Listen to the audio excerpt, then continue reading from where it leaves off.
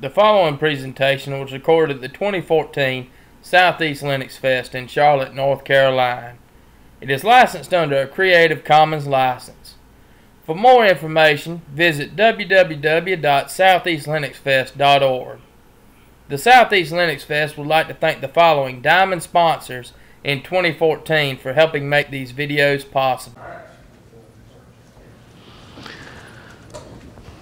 Okay, folks, Linux kernel virtual machine. Does everybody here know what the KVM is other than me just saying it? All right. Is anybody here doing virtualization already?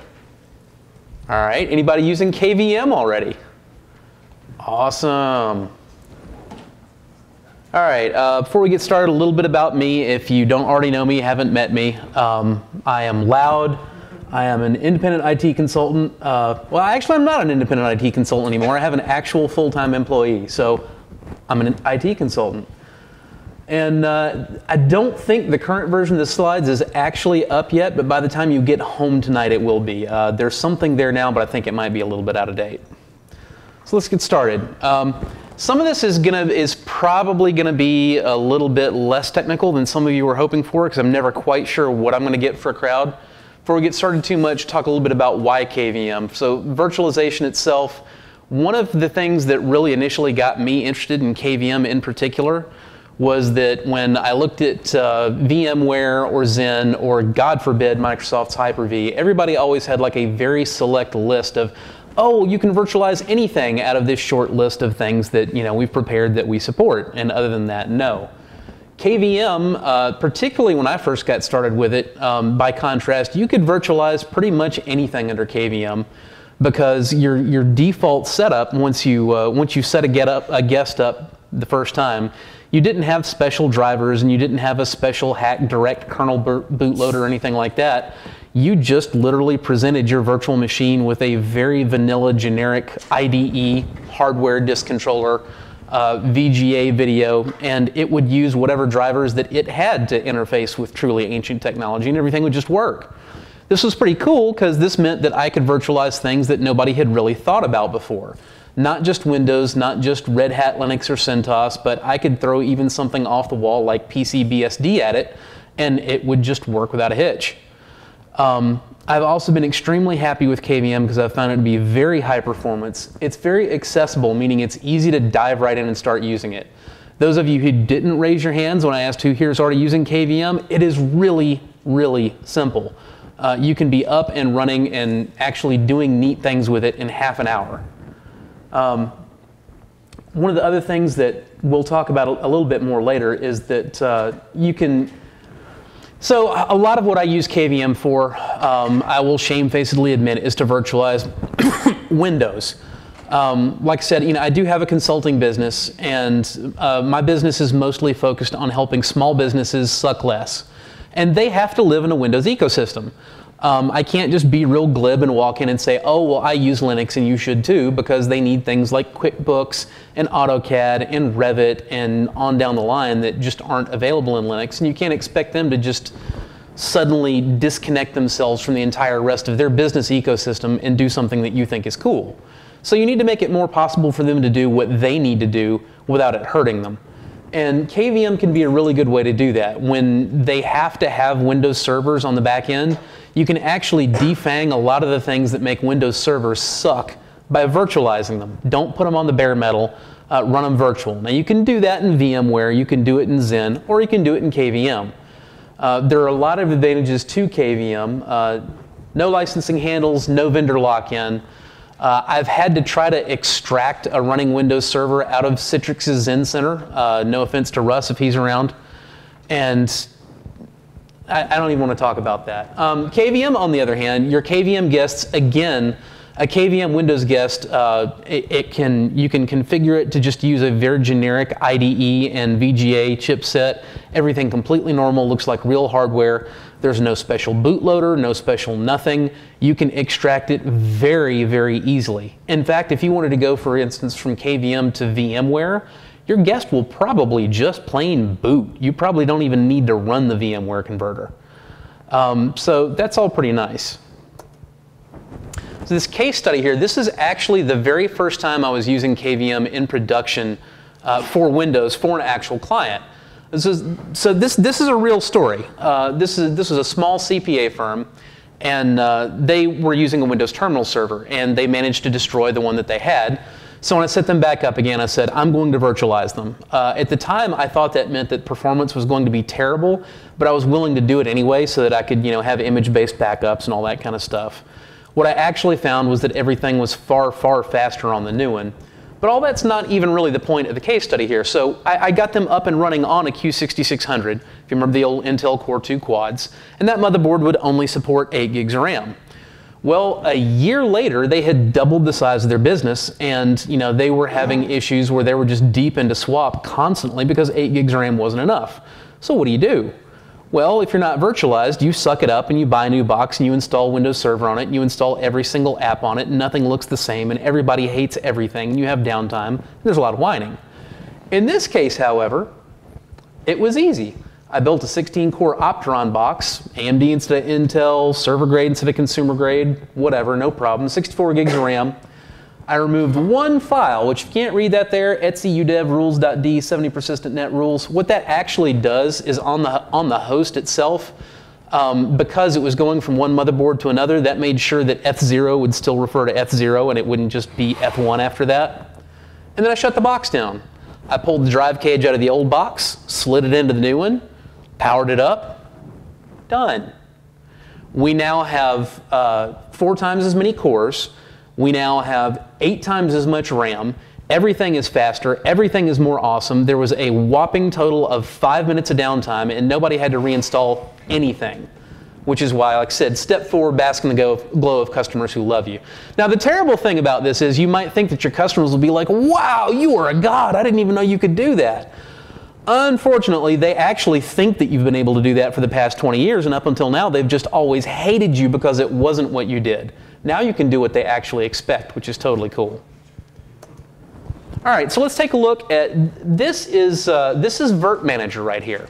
Virt Manager, one of the most common things you might hear somebody sneeringly say about it if they're a real fanboy of another virtualization platform is Virt Manager is just so simple. There's just not much to it. I love that.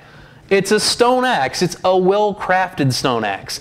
There's not a lot to break, and everything that, at least everything that I need to do, it's right there. It's easy to find. It's not buried under crap. It's just there. So what we're looking at over on the left is the actual Virt Manager window itself, and we can see that we've got 3 machines running on localhost. And over here, we've got one of them open to a console. It's a Windows 7 box. It's applying updates. What more do you really need to know? There's your box. It's running. It works. If you want to connect to a different one, double-click it. Now, you can do a lot more than that with KVM. I mean, with Virt Manager.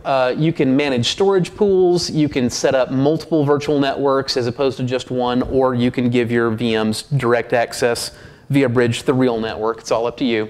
You can create or delete guests. You can change the allocation. You can even do a little bit of really basic performance monitoring of the guests, and I do mean seriously basic. This is not going to make Munin go away anytime soon, but it's there. You can get a quick look. And of course, guest console access, mostly via VNC, although we'll talk about some alternatives later on. Now, the other neat thing, and if you were at Bill Farrow's talk last time, you saw him start to touch on this, we can manage virtual machines not just on our own machine, but on any machine that we can SSH to.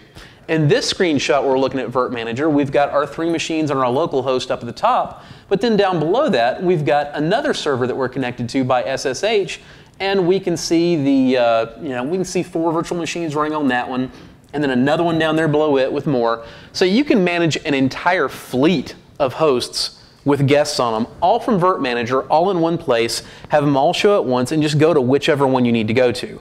This is something that I do every day.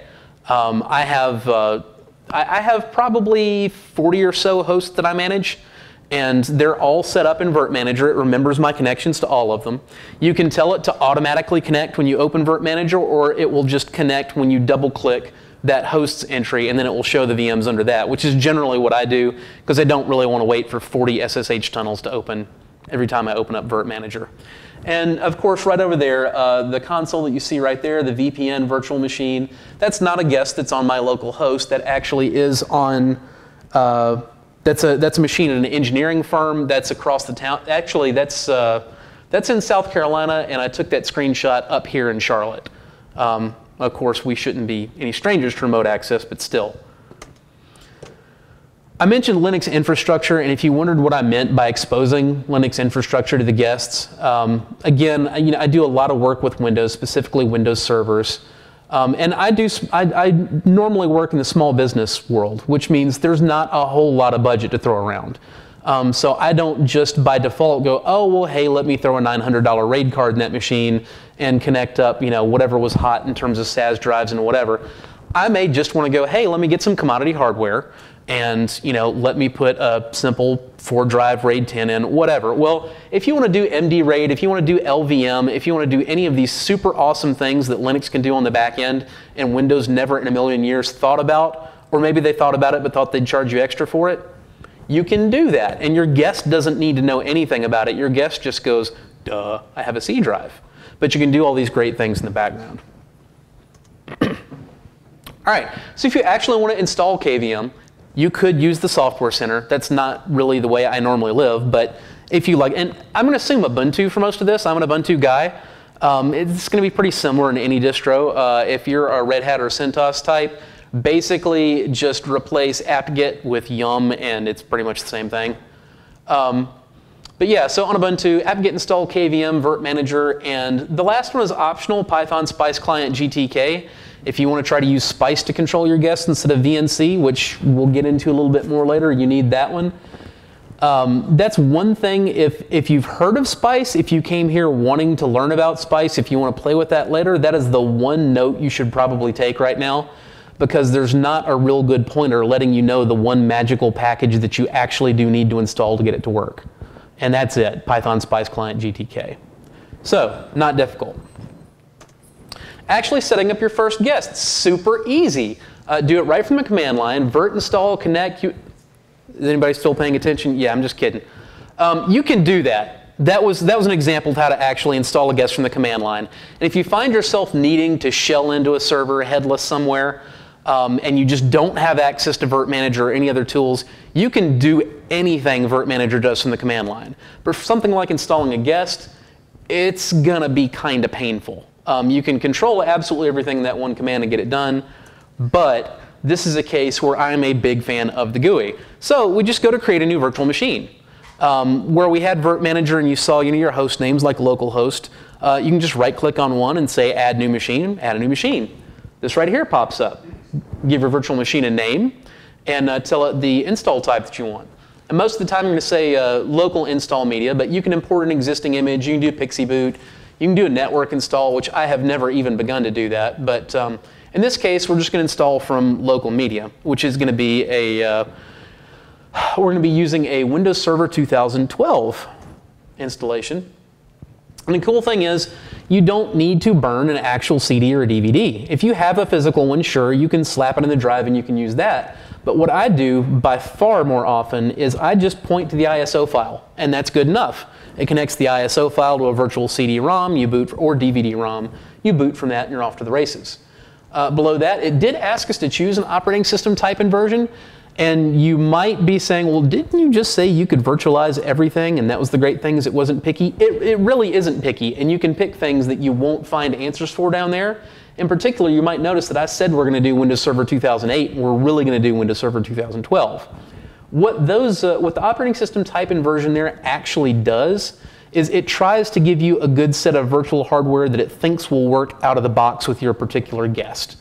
If you have a guest that they never heard of or just didn't think about, like the first time I tried to virtualize PCBSD, just pick something you think might sound similar and you can work with it when you get there. Now we will allocate RAM and CPU to the machine. And one thing to keep in mind when it comes to allocating CPUs, if you have a dual-core CPU, you can absolutely give your guest 16 CPUs. Performance may not be everything that you would hope. It's certainly possible to oversubscribe your total number of guests to the total number of CPU cores you have, but if they're actually really trying to hammer on all of them all at once, your performance will tank really quickly. So be reasonable. Also remember, for any virtualization newbies out there, if you have a quad-core processor, you might not want to give a guest 4 CPU cores. You can do it. And if your guest is fairly lightly loaded, it will work pretty well. But most of the time, it's a really good idea to reserve at least 1 core for your host. It actually does need some RAM and CPU of its own. Is there any reason to choose a higher number than the host? Other than testing, no. And even then, probably not. You should probably do something better than that. I just mentioned that in that one thing that you will... If you do a lot of KVM, you may very well come to the point where you have more total guests and you want each of them to maybe have 2 cores, and it all adds up to more cores you've got on your host computer. And if they're lightly loaded enough, that's perfectly reasonable and it will work perfectly well. However, if if they all try to peg the CPU as hard as possible at once, again, everything will work, but your total performance will definitely start to go downhill. I come from VMware background, and I've done some VMware for Fortune 500, and they ran into a problem where, by default, they gave every virtual machine 2 cores. What they actually ran into is a scheduling problem, and we actually got better performance out of all the virtual machines, is if we looked at the load, and the load where the virtual machine only needed 1 core, set it to just 1 core, Yeah. and your overall performance will be better. Absolutely true. Don't give virtual machines more stuff than they actually need. And actually, another thing about that is RAM. Believe it or not, particularly when you've got Windows guests, you may find that, now if you give a Windows guest more RAM, it will cheerfully eat it right the heck up immediately. But what you may find when you're virtualizing is that you may find that you get better performance out of Windows guests when you actually give them less memory. What happens is, rather than attempting to page your applications out of RAM and do I/O caching, disk caching itself in your Windows guest, with less RAM but enough to run the applications, they'll keep the application paged in. Meanwhile, your host with the RAM that you saved will do your I/O caching on the host, and when you have to reboot your Windows machine, which you will because it's Windows, you don't lose your disk cache. So it reboots really, really quickly. On the other hand, if you give your Windows guest as much RAM as you possibly can, it will manage it really badly, and it will lose all of it when you have to reboot it, which you will because it's Windows. So yeah, give your VM enough room to breathe here. And the nice thing again is, this is all virtual. Even if it's Windows, you can just shut the thing down and change your allocation and reboot it and see if it runs better. Play with it. Do what works the best. I don't talk a lot about virtualizing Linux in this particular talk, but one kind of neat thing that will blow your mind the first time you see it, if somebody like me hasn't spoiled it for you, if you've got a relatively modern Linux guest under KVM, if you go in while the guest is running and tell it, no, you don't have 2 gigs of RAM, actually you have 4 gigs of RAM, and it's been running the whole time, and now on the console you say free M, and it says, I have 4 gigs of RAM. Even more mind-blowing than that, assuming the guest has enough free memory to begin with, it's got 4 gigs RAM, and you tell it, no, actually you only have 512 megs. Assuming it had that much free, it will just cheerfully tell you, oh, I've got 512 megs. And if you had more RAM than that actually taken, then the out-of-memory killer is going to come up and you're going to have a bad time. But, And VMware, you can do the same thing. It's called hot add RAM, hot add CPU. Yep. All right, so the next step is to add storage for a VM. And now this is, we'll talk a little bit more about this later. There are several different formats of storage that you can use. You can feed a VM an entire raw disk drive. You can feed it raw storage in the form of just a file that's just raw data in a file. You can feed it LVM, logical volumes. But I honestly would not recommend you do any of those things that I just said. There's a file format called QCOW2, which it supports sparse allocation, even if your file system underlying it doesn't, which means you can say, I want a 40 gig drive for my VM, and poof, it has what looks like a 40 gig drive, but until you actually put data in it on your actual host, you haven't stored anything. QCOW2 also supports a lot of other features. You can do snapshots. You can save your VM image, all kinds of things. You will hear a lot of talk to the effect that, oh, but if you really want your VM to perform super fast, you should totally feed it raw disks. You should really do testing before you get too crazy about that. You'll make your life... I worked in where we had Exchange, and the Microsoft consultants said, put raw disks. Well, in our environment, when you try to move the virtual machine from one physical server to the other, it caused a kernel panic in Windows because it lost its hard drive in the move. So we went against the Microsoft consultant and did as in the image form. Yeah. What he's getting at is, when I mentioned there are a lot of other features in QCOW2 you give up if you do raw storage. One of them is going to be the ability to migrate your VM live from host to host. That's only going to work on QCOW2. If you use any kind of raw storage, nope, not going to happen. So that, I mean, the features are one of the big reasons that you want QCOW2. Just to be precise with that, if you're using shared storage. Yes. So if you have an iSCSI volume, what you can do with this. I'm actually using over in production. Well, if you're doing iSCSI, if you're doing iSCSI on your Windows host, that's kind of a horse of a different color. That's kind of beyond what we're trying to get into right now. KVM, so the disk storage, you give it an iSCSI volume as the disk storage instead of being a local disk, and you can have the whole thing. You can essentially replicate over. You can essentially have the functionality of VMware vSphere. He's talking about over 100. You can have 100. Yeah. Running thousands of VMs and move them all around and all that kind of stuff. For the moment, all we're really worried about is that when somebody says, oh, QCOW2 performance sucks, don't do that. You should either really test it yourself, or at the very least look at some graphs that are out there from people who have, like myself, and we'll look at some a little bit later on. You really are not giving up much of anything in the way of performance for QCOW2. I did thoroughly test it and came to the conclusion that there was no reason to make my life more difficult. What's the kind of file system you think to put your QCOW2 volumes on? Whichever file system you have, ext4 does a great job. If you want to get into using a more advanced file system, so ext4 or XFS, either one is going to work just fine. If you want to get into something a little bit dicier like Butter or ZFS, most people will tell you that will be terrible and your performance will be awful and everything will suck and it will catch on fire. It's not really true. For the most part, it doesn't. There can be corner cases, but whenever you start getting down into questions like that, a lot of it comes down into you should really test it for yourself. For the most part, ZFS or Butter or anything is going to work really well. It's not just, oh, it works well enough that you'll get by. It works really well. There can be corner cases, but if you're in those corner cases, you really shouldn't. I mean, by the time you get down to one of those corner cases, if you're administering something that's under the kind of load that's really going to notice a difference between whether you're running ext4 or XFS or ZFS as your underlying file storage, you really should be in a position that you are doing your own testing and, you know, not raising your hand at conference like that guy is. Yes.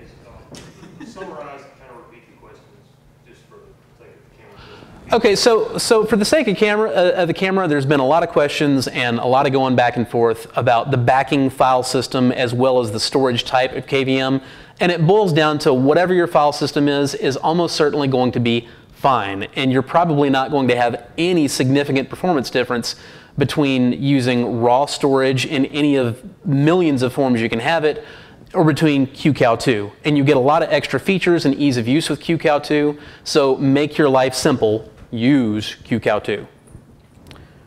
All right, so in this case we said we want a new storage volume, we said format QCOW2, we told it 20 gigs, and we click finish and we're ready to move on.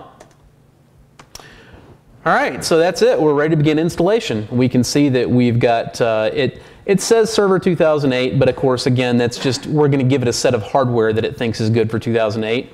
Doing a local install, amount of RAM, amount of CPUs, 20 gigs of storage. We're just going to click finish and success. We are installing Windows Server 2012. And that was not hard at all. It took me way longer to talk about it here than it does just to go clickety click, click, click, and actually start your installation process. Now going back again to the horse that we already beat to death and beyond, I mentioned graphs, and this is what I was talking about when I said you know, raw disk storage is just totally not worth it. This is a graph showing, it's showing random I/O using a Windows program called HDTune Pro. And what the graph actually is starting from the left, you've got 512 byte random access, 4K, 64K, 1 meg sequential, and over on the left is read? Yeah, over on the left is read, and over on the right is write. So it goes from 512 bytes all the way up to sequential and all the way back to 512 bytes. Right on the left, read on the right. The dark blue line on the very top is bare metal performance. And if you see the yellow line, that is KVM raw disk. The line that you can't quite see right underneath it that just mimics it in every conceivable way is QCOW2 on ext4. Like I said, and there's some other things on there. This is all no cache. We've got ext4 on a Z volume and XFS and QCOW2 and all kinds of things. But the point being here, there are really no perceptible performance differences to be had. Just use QCOW2. It really will make your life easier. If you don't believe me, do your own testing, make your own graphs. All right, so I mentioned the hardware, and you know, we clicked through 5 steps and we're installing a Windows Server 2012 VM, and it really is that easy, and it really does just work. But we can do a little bit better than that. You know, like I mentioned, when we picked the operating system type and the actual operating system, all we're really doing is giving KVM some good guesses to make about what kind of fake hardware to present your guest with. And the guesses work, but they could be better even with what we've already got readily available. So, you know, it's by default, it's giving us an RTL 8139 network chipset, which if you don't know Realtek, you know, like the back of your hand, that is a fast Ethernet card. That's not a gigabit card. And you might think, as I once did, well, I'm sure it doesn't really matter. It'll just go as fast as the underlying network can go. No, no, no, it won't. It really will be 100 megabit. I don't care what you connect it to. That's all you will ever get out of it. You can see we're using an IDE disk. It works. In some cases, you may actually want to use IDE. You may have a guess that there are no paravirtual drivers for, in which case IDE will work, or you can feed it several kinds of fake SCSI drivers. But we'll be able to do better. And display VNC, we can do better. It's not always that much worth doing better. Spice is your other option, and we'll talk about that a little bit later. But so generic IDE disk controller, everything supports that because it looks just like every generic IDE chipset from, you know, the mid-90s on up. Every operating system on the planet knows what that thing is and will support it. It's really, really slower than it could be, though. Now, the interesting thing is, if you start doing all those crazy graphs like I did before and really throw a whole bunch of random data at it, you'll see how slow it really is.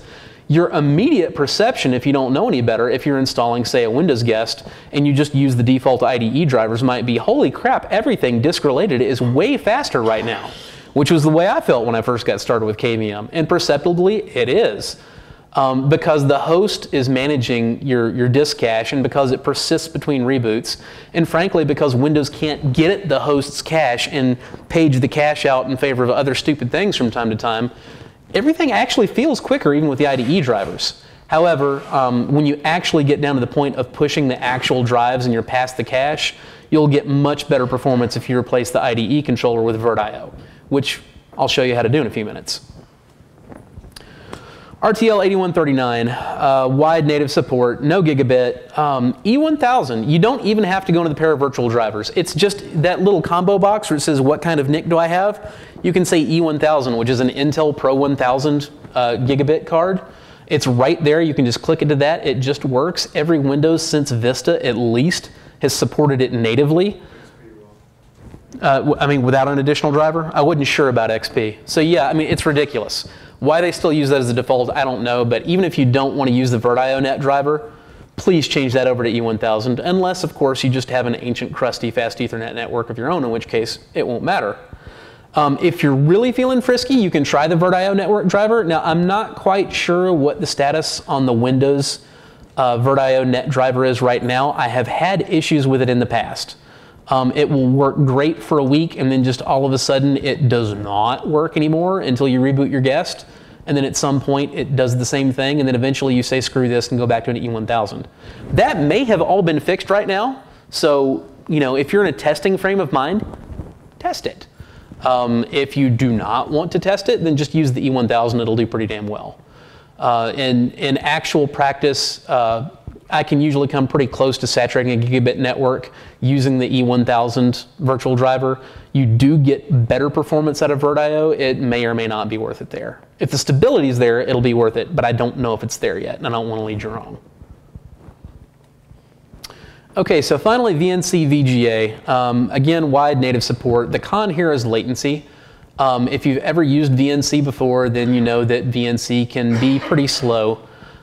This is not as big a problem as it used to be. 5 years ago, the latency in using VirtManager with a VNC console was really significant even on the local host.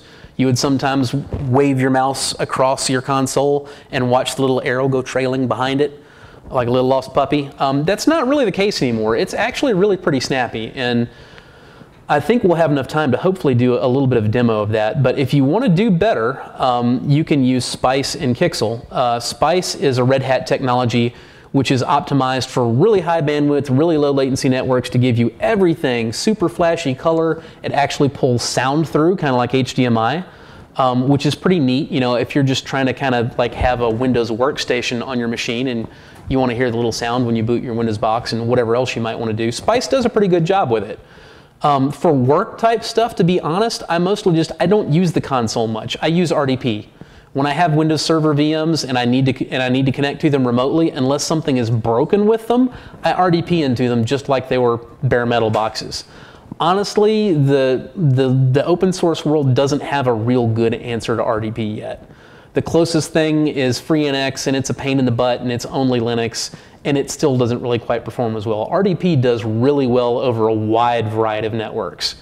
In particular, if you're super excited about Spice because you think it will do a better job across a WAN than your VNC connections have in VirtManager, I will go ahead and disabuse you right now. I don't have a demo for that for you today, but it actually sucks worse than VNC.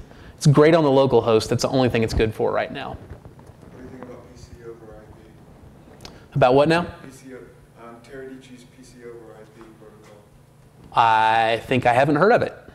VMware View VMware Horizon uses it as a protocol. But that's a proprietary one, isn't it? Yeah, it is proprietary. So it probably can't be used with KVM. All right, so if you got a Windows guest, how do you actually get the drivers for this VirtIO stuff? The easy way is just go to spicespace.org, download, and you download an executable. It's the Spice Guest Tools. You run it, and it will install all of the paravirtualized drivers for the Windows OS. So you get the Kixel drivers for Spice Video. You get the network driver if you decide to expose a VirtIO network card. You get the storage driver. You get a memory balloon driver. All that stuff all in one fell swoop. You don't even ever have to hit the device manager. So that's pretty handy if you're doing Server 2008 or if you're doing Windows 7 or anything earlier than that. However, if you're doing Server 2012 or Windows 8.1, no, you can't do that. In Windows 8 and in Server 2012, Microsoft changed video device driver models. So the Kixel driver won't work, so you can't have Spice at all. And in fact, the Spice Guest Tools installer will bomb out. However, you can still have VirtIO. This right here is on Fedora Project, their list of the VirtIO drivers. There's an ISO there. You can download that ISO. You can connect it as a virtual CD-ROM to your guest, and you can do the old device manager Fandango after you have gone and changed here your storage type.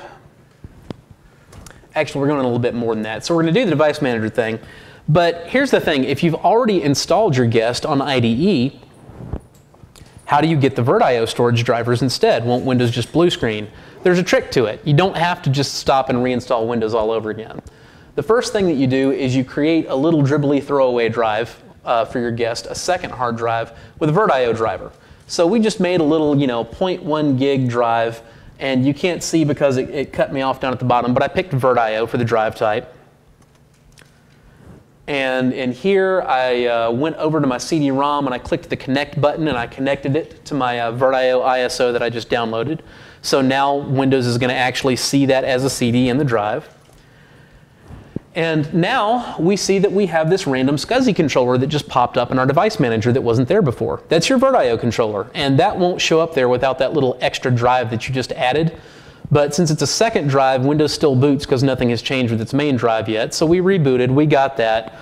We click update driver software, and we feed it the driver. And now we restart the machine. I skipped the step in here. We went back, and now this time we got rid of that little extra throwaway drive we added. And we changed the drive type for our main drive from IDE to VirtIO. But Windows has installed the driver now, and it just boots right on up. It boots considerably faster. Now, if you were thinking ahead and you want to do this from the start, and you're like, well, hey, what about that part when you're installing Windows Server when it says, you know, what if you want to install like a SCSI driver? Yes, you can totally do that from the CD2 and skip this whole thing. You can set it up with VirtIO storage from the get-go before you ever install it. And when you get to the thing, press F whatever to load additional drivers. You can connect your VirtIO ISO then, but I never remember to do that ahead of time, which is why I wanted to make sure I told you how to do it the hard way. The only reason to make that little drive was to get Windows to install its VirtIO drive. Exactly. And then we just removed it again the second we installed the driver. There's no other easy way to get Windows to install the driver where it needs to go. Because, you know, I mean, you could find the INF and right-click it and say install, and that sounds like something that would work, but no, it doesn't work. So you need the actual piece of hardware there to install the driver on, and you can't do it on the main disk because Windows would blue screen before it booted, so that's what you do, and then you throw away your little extra drive and change the main drive over to VirtIO, and everything's good. All right, so VNC, SPICE, or RDP. Like I said, you can swap out the VNC console in Virt Manager with one for SPICE, which is pretty nifty on the local host. But your three options are VNC, SPICE, and RDP. RDP assuming, of course, that you got Windows on the other end, or you want to set up XRDP for those of you out there who are really crazy. They all have their pros and cons. VNC, for the most part, is good enough for almost anything you want to do. It just works. It's not the best thing out there. I mean, you know, there are better performance characteristics with nearly anything, but it just works and it's already there, and you probably don't really need to replace it unless you just like to fiddle. If you do like to fiddle, there's SPICE. Shiny, bundled audio, your beeps come through, low local latency, but it's not that reliable yet, unfortunately. I was gonna do, instead of doing a live demo, I was gonna do GTK record my desktop and just kind of record some movies of you know, me doing some stuff on consoles. And when I was trying things like playing video clips over a guest that had SPICE video installed, it would work for quite a while, and then all of a sudden I would get rainbowy crap and I'd need to reboot my guest. So it's reliable enough to work for hours and hours and hours, and hell, days and days and days if you're not trying to do crazy stuff for a presentation on just, you know, whatever little workstation that you're doing to do the thing that you have your one Windows thing for yourself. But if you're setting up a Windows server for production and, you know, 20 plus people are going to be relying on that thing, I can't really recommend SPICE right now. You're not going to get anything good enough out of it to be worth an extra possibility that your Windows machine might lock up. Finally, RDP. Low latency, low bandwidth, works everywhere, utterly reliable. Honestly, it kicks the pants out of everything else. But it's not part of Virt Manager. So for Linux guests, it's an extra pain in the butt. You would actually have to set up XRDP to use RDP, to go to an RDP gateway into VNC, to blah, blah, blah, blah, blah, blah, blah. It works, but it's a pain. Windows guests, it will just work to get into the guest, but you don't have a console. Your biggest disadvantage about not having a console with RDP is what happens when your Windows guest is being troublesome and a pain in the butt and not doing what you want it to during boot time, which eventually it will because it's Windows. And if you don't have an actual console, you can't get into the thing. It will get all the way through the boot process, assuming it does, and then you can RDP into it and get a desktop. But if you wanted to watch it booting, you're out of luck. You got to do that in the console, which is going to mean in Virt Manager using SPICE or VNC. Quick question for you. Yeah. For a graphical Linux desktop, which of those might be a better choice?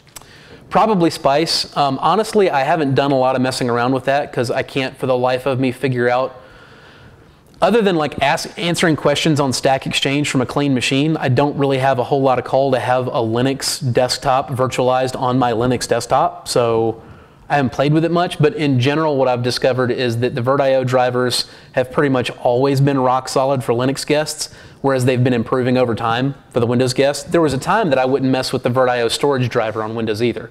That time has passed.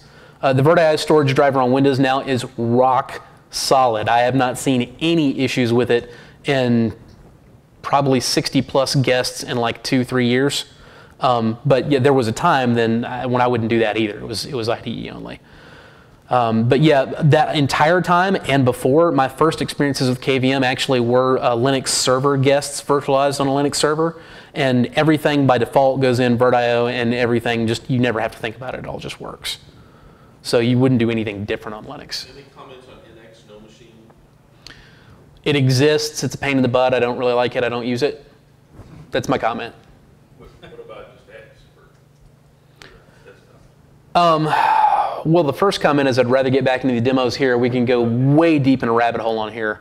In a nutshell, if it works for you, awesome. If it doesn't work for you, it's probably because it's extremely high bandwidth and it's not really designed for any kind of remote access stuff. It might work, but it's a hack. All right, so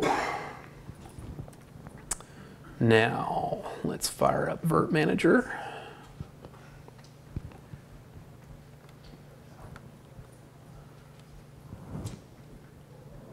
Okay, and oh wow, such low resolution. This is going to be fun. It's actually not too bad. I'm really glad at this point that I don't normally pick super high resolutions for my Windows VMs.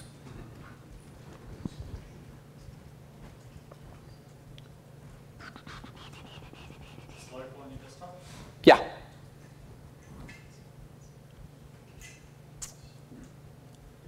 Alrighty. It's solid state. All right. Wow, yeah, and we can't even get down to the start button. This is going to be fun. Okay, so this is your default VNC console. There's nothing special going on here. Yeah. Awesome. Yay. Okay, so like I said, there's nothing special going on. This is your default VNC. As you can see, I mean, there's nothing visibly wrong with it. You know, everything looks pretty good. We'll go ahead and open up GIMP here. And I will mention, by the way, this is the first time this Windows VM has been booted on this machine since this machine has been booted last. Yeah, there's a solid state drive in here, but still, when I said KVM performance was good, I wasn't kidding. All right, so GIMP, and of course we have to scroll back up again.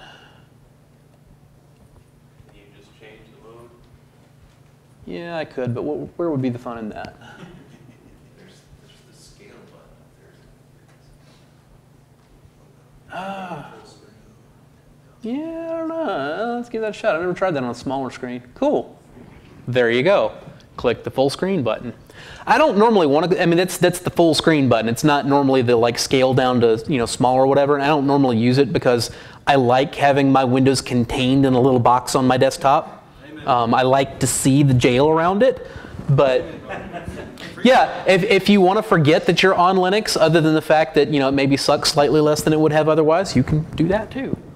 All right, so like I said, obviously this is not terrible. This is our VNC console, and I'm frankly having more trouble working my touchpad while I look 90 degrees off to the side than I am with the console itself. Even if we want to do something relatively crazy like, man, I can't even see those icons over there. Rotate, where are you? Man, this is awful. All right. Forget this. Give me just 1 second. Let me mirror my displays, because this is horrible.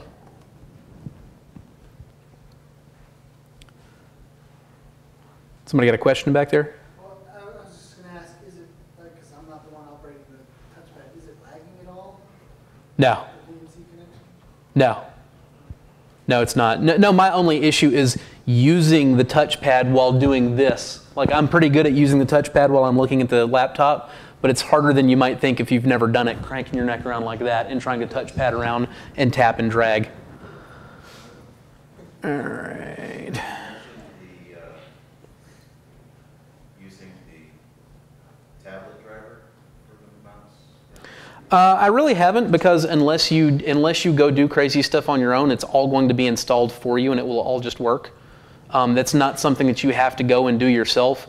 When you set this guest up, it's actually going to set up a tablet driver, and you might ask yourself, why did it set up a tablet driver? I don't have a tablet. And the answer is to fix some lag issues with cursor placement in VNC, in Virt Manager, but basically, it's already there, it already works. You don't really have to worry about it. If you ever decide to go and delete that tablet hardware and you notice that you have some weirdness with cursor placement, though, that's why, and just put it back and that'll get fixed. Is anybody else here a GIMP user and can point me in the right direction for the freaking rotate tool? Well, that'll work, actually. So if one wanted to do something crazy with the image, again, this is the default VNC. You can see a little bit of lag there while I'm stretching that around, but it's not horrible. It's completely usable. We'll do way better with Spice now, but I just basically wanted to get the impression across that, you know, unless you just really, really want to fiddle with it, you really don't need to do much of anything different. The VNC console is really pretty sufficient. All right. So let's shut this down. And let's fire up. This is a clone of the exact same VM, but in this case, I've installed the Spice channels on it and the Spice guest tools.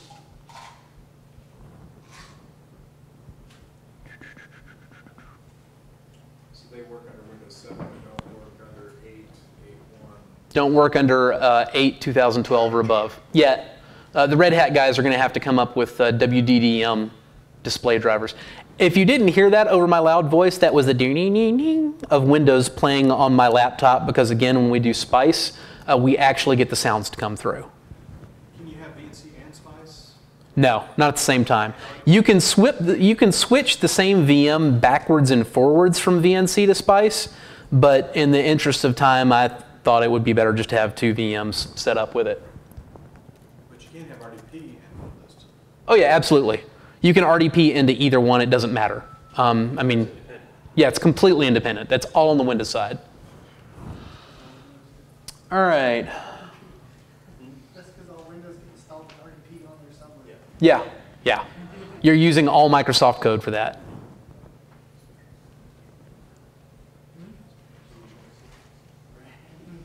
Did I miss my click? There we go.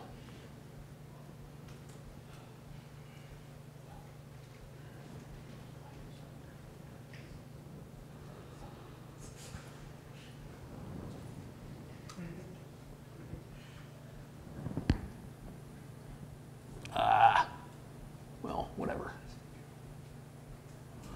Okay, so we've got our pretty flowers, and we want to do some crazy stuff to it. And you can see that it's a bit less laggy, but it's honestly not a huge difference. You don't really see a difference until you start trying to do something really crazy, like watching YouTube videos, or which we're not going to do here because I refuse to rely on the internet bandwidth at the conference. No offense to Zach Underwood. I do have a movie here on the desktop, and this will be enough to make Spice lose its lunch if we play it full screen. This is a 720p sample video that comes with Windows. Oh no, that's the Cintel video, and that will make it lose its lunch really fast. This is the Windows sample video. And you can't hear it, but the sound, which is just some like harpsichordy crap playing in the background, is coming through my laptop speakers here as we watch the horses run. Yay! I should have done this on VNC as well. It would suck worse than what you see here if we were doing it on VNC by a long shot. You'd actually see screen tearing with every single frame, where you got about 1 frame every 5 or 6 seconds. However, this is not supposed to be a succession of still images. We've overloaded the amount of bandwidth that we can handle with Spice with our full 32-bit color and 720p and full screen. On the other hand, if we wanted to do something like, it's still not completely unworkable. If we drag this down to a smaller size, it will actually play flawlessly. And you notice this time, there's no hitching and glitching. And as if we could actually tell the difference, as if you could hear it or it was anything but plink, plink, plink, plink, the music doesn't get out of sync either. For stuff like just watching low-res YouTube videos, Spice will actually work for that. Just, you know, don't expect to watch your HD stuff that you downloaded.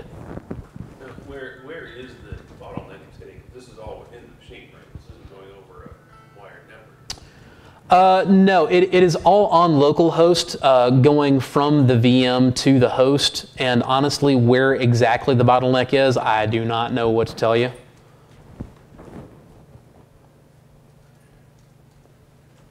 I mean, ultimately, it comes down to you just don't have enough network bandwidth for that amount of traffic. I mean, there's a reason that HDMI cables are expensive. It's a quick comment. One of the other advantages of Spice is in theory, it can do remote 3D acceleration. So Yeah. one of the business cases for Red Hat for this is you could run CAD software with this. Yeah, that is future forward though. Another thing that is in theory present right now, but won't do you any good in Virt Manager. The Spice server and client support remote cut and paste. So you can cut stuff on the VM and paste it in your guest or vice versa. In theory, but you're going to have to actually roll your own Spice server and Spice client if you want that to actually work, because it's not implemented in Virt Manager yet. Works fine on Linux, I mean, on Unix boxes, clients, do that all the time. In Virt Manager, it does not in Windows. I haven't used Windows for years, I don't know. Hats off to you, sir. Hats off to you. Okay. Let's see if we can get back where we were.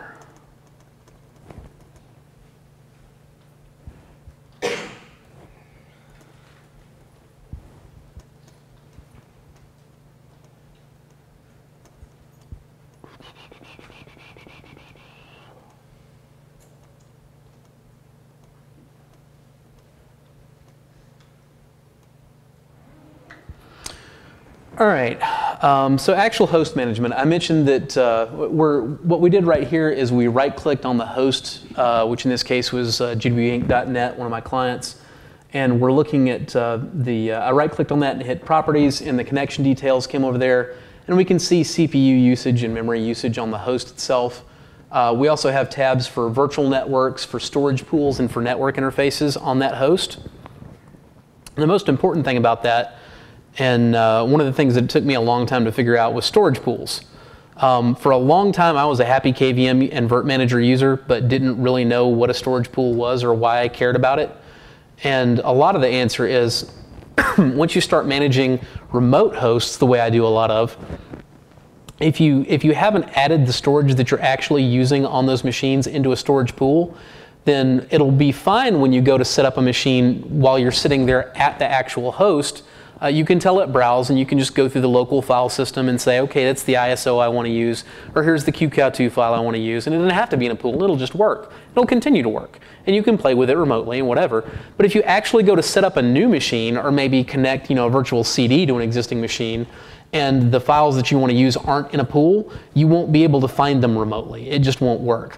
So what you actually need to do is just take the directories that you're going to be using with KVM, and if they're not already part of a storage pool, add them in. So what we're going to do here. So I clicked storage, and I clicked. Now this is a thing that took me forever. I'm a little embarrassed about, but if you look to the left of the dialog, this is add new storage pool. There's a little green plus. That's the thing you click to add a new storage pool. I looked for forever as to how to add one and came up empty until finally I spotted the little green plus. And once I found the little green plus, I cursed a lot, and I resolved to myself that every time I talked about KVM to people, I would tell them about the little green plus, so just in case there's anybody else out there like me, they could learn about it. So did you also have issues with the fact that when you declare a storage pool as some dirt, that all of the subdirectories underneath there it's not something you could click and descend down into? I noticed it. It mildly annoyed me, but it's not a huge deal for me. That was my showstopper for a while. It's like, Yeah. that makes no sense. Yeah. Okay. Yeah, that's a true fact, and it's annoying. But it is what it is. So anyway, and here, so we got to add a new storage pool. And back then, I was using LVM and just feeding raw LVs to KVM, chasing that extra elusive, storage performance. that eventually, after a couple of years of using it in production, I tested and discovered wasn't really there. I'd had all kinds of people telling me about it. Oh, you'll get so much better performance if you feed it, raw logical volumes. No, you don't. You don't get any worse performance, but it's a whole lot of extra steps to jump through for not a whole lot of point. But anyway, so you go to add a storage pool and you pick a type, and there I picked the type logical volume group, and you can feed it a volume group, or you can feed it a directory, or there's a couple other options I don't remember off the top of my head. And so then your next step after that, you have added it, and you can see the stuff that's in there. Now in this case, we're looking at a volume group that we've added as a storage pool, so we see the logical volumes beneath it. If we'd added a directory, we would see the files in that directory. So none of this is exactly mind-blowing. Like I said, the real point behind it is so that when you're shelling into, when you're using Virt Manager to shell into this box from across the country later, and you want to add a VM and you want to add storage, you have to add it into a pool before Virt Manager will see it from a remote location. So that's why you actually care about that.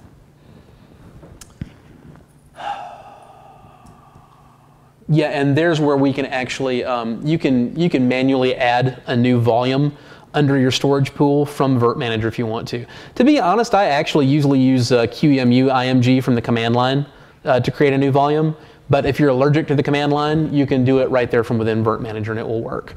The one annoying thing is that even when you tell it format QCal2, it will still put .image on the end of your file. It won't stop it from working, but if you're me, at least it will annoy you and lead you to just use the command line instead. Last tool we want to talk about, VirtTop. I had also been using KVM in production for a long time before somebody just casually mentioned VirtTop, and I was like, whoa, what? You can apt-get install VirtTop, and it's exactly what it sounds like. It's top for VMs run on your guest from the command line. You can see your actual columns here. You've got an ID for the guest, and then you've got read and write requests on your drive. So those are actual I/O operations you're seeing there. Read and write requests. Then you've got received and transmitted bytes on your network interface for the guest, percent CPU for the guest, percent memory, uptime, and then of course the guest name itself. You can, much like top itself, there's some special magic keys you can press to change some of those columns, sort by them, whatever. The one that I get the most use out of is if you press, I want to say it's capital B, you can shift the read request and write request for the storage from requests down into actual, bytes transferred in and out.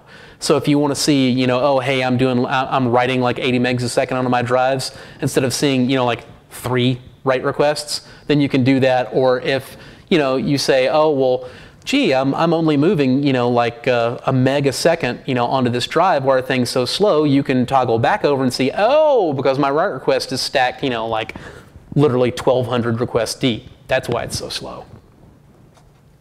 That's VirtTop. And that's what I got today. Anybody got any questions? Does VirtTop show remote host too? VirtTop does not.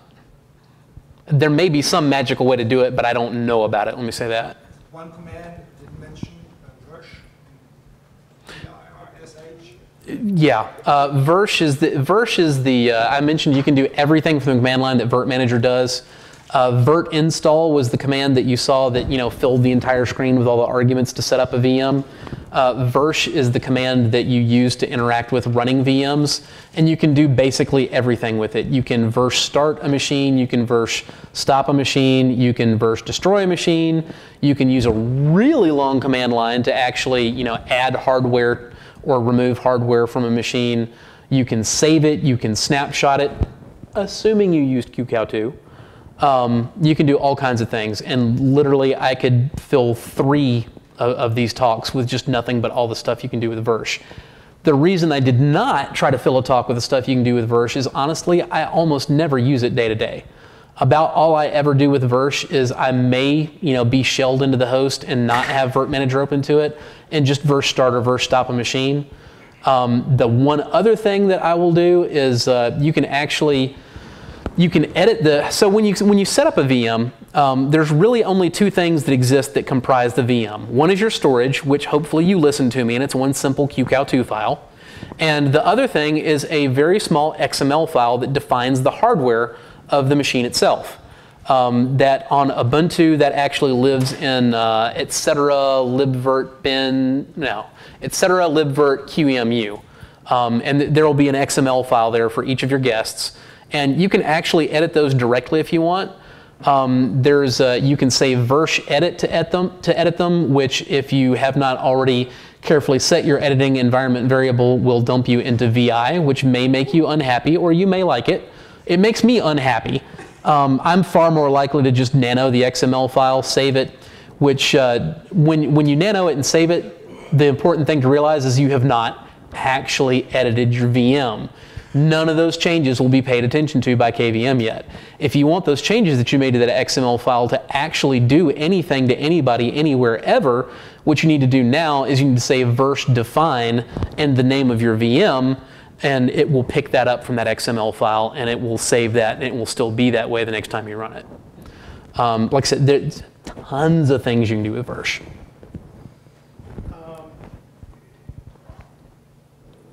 I've seen clone before. Uh-huh. I've looked for a snapshot.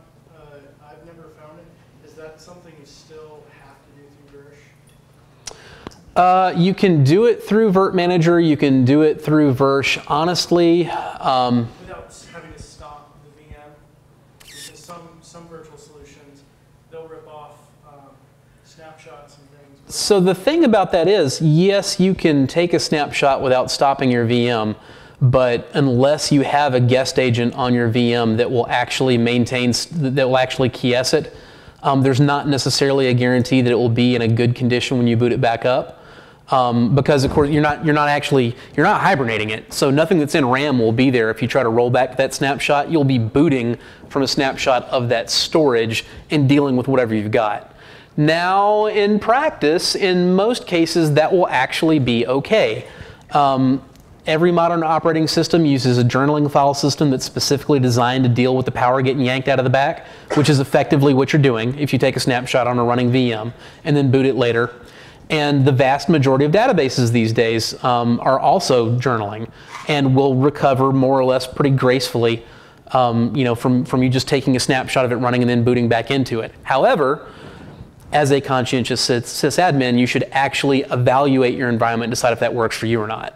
There are some guest agents for some guest operating systems that you may be able to rely on to actually KS your guest. I can't talk really intelligibly about that, to be honest with you. Do you have an easy way to expand your storage after you allocated it and used it? Yes, you do. In particular, if you used QCOW2 storage like I asked you to, you can just shut down your guest and you can expand the size of your QCOW2 file. I think you can do that from Virt Manager, but I use the command QEMU-img from the command line. It's pretty simple. It's got a man page. It works.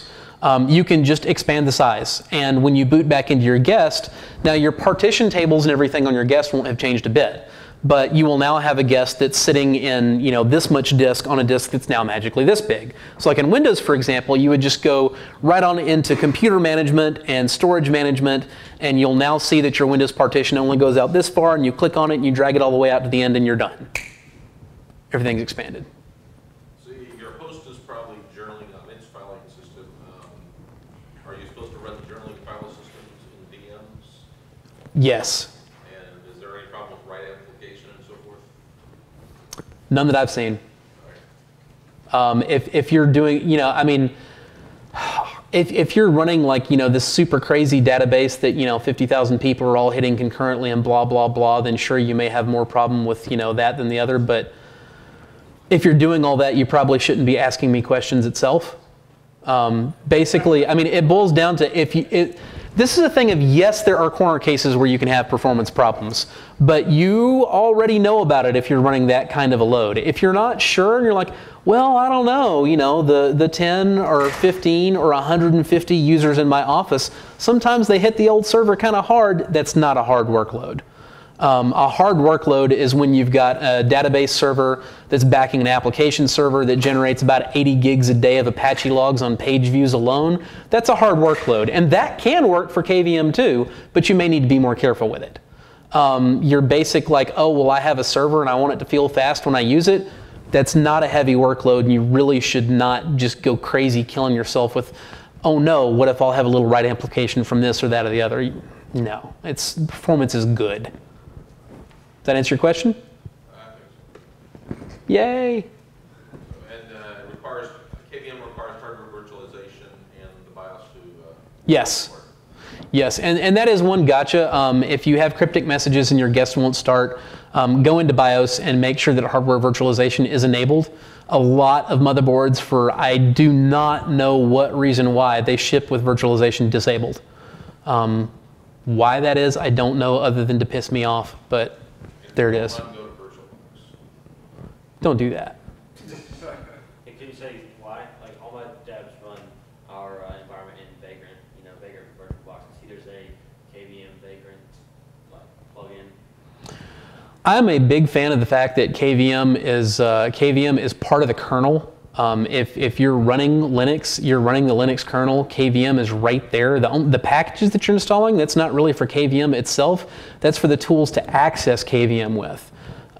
It's going to be, if there is one thing that I have learned in the last 20 years of my career, it's don't bet against Linux. This is part of Linux.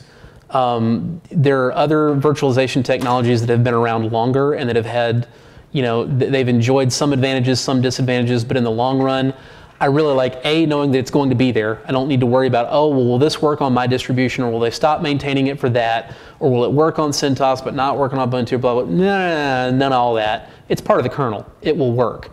In addition to that, like I said, I have a lot of real-world experience with it, not just as, and there's nothing wrong with playing around with a virtual workstation on your laptop, but to me, there's a big difference between that and, actually doing production stuff. I've got about 5 years of actually doing production servers that people rely on with KVM, and I have always been extremely impressed with its reliability and its performance. I feel very good about it. I do not feel that good about VirtualBox.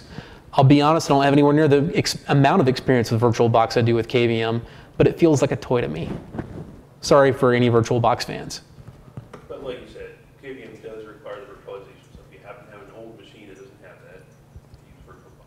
Yeah, and like seriously, pour lots of coffee.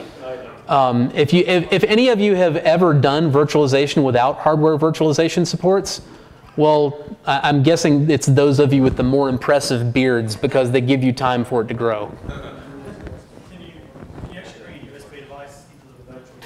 Yes, you can. You can pass a USB hardware port directly through to the guest, and your host does not know anything about it, does not care, just passes all the info from the port straight in. You don't need any device drivers on your host.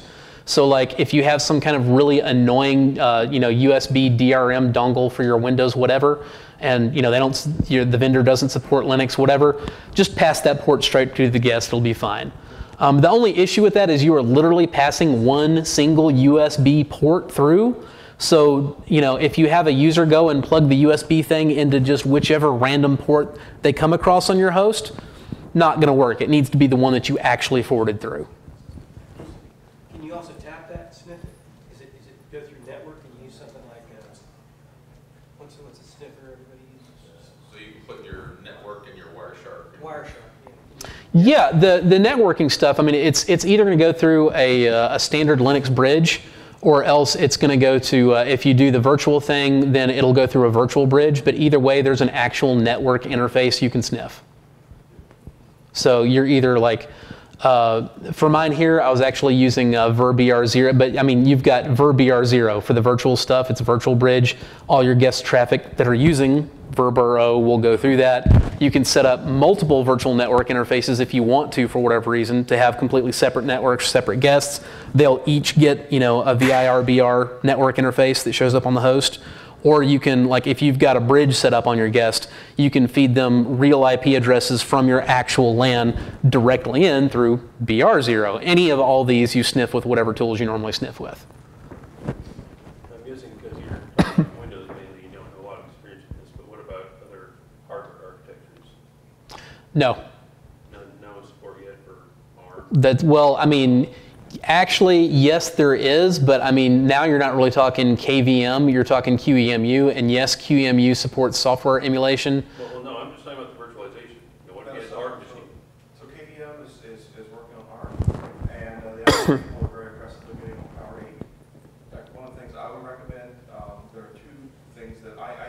over for which is more like vSphere, but it's a Red Hat supported open source project, and you can have lots of servers and lots of things. And it's instead of having a X Windows command line, it has a web interface.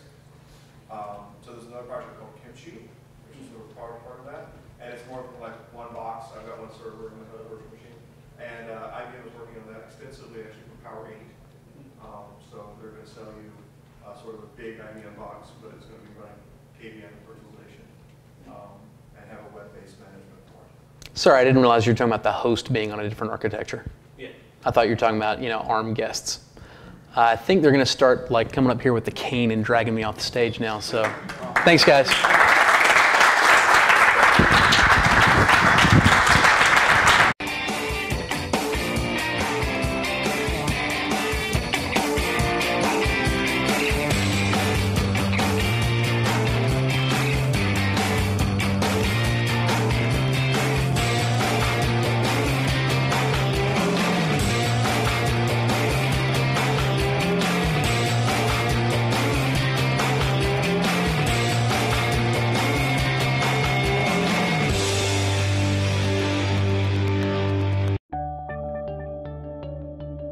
Your customers rely on your website or application. If it's slow or non-responsive, it infuriates your users and costs you money.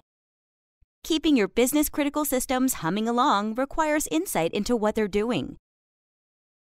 Your system metrics tell stories that can reveal performance bottlenecks, resource limitations, and other problems. But how do you keep an eye on all of your system's performance metrics in real time and record this data for later analysis? Enter Longview, the new way to see what's really going on under the hood. The Longview dashboard lets you visualize the status of all your systems, providing you with a bird's-eye view of your entire fleet. You can sort by CPU, memory, swap, processes load, and network usage. Click a specific system to access its individual dashboard, then click and drag to zoom in on choke points and get more detail. Comprehensive network data, including inbound and outbound traffic, is available on the Network tab, and disk writes and free space on the Disks tab, while the Process Explorer displays usage statistics for individual processes. The System Info tab shows listening services, active connections, and available updates. Adding Longview to a system is easy. Just click the button, copy the one-line installation command, then run the command on your Linux system to complete the process. The agent will begin collecting data and sending it to Longview. Then the graphs start rolling. Use Longview to gain visibility into your servers, so when your website or app heats up, it stays up.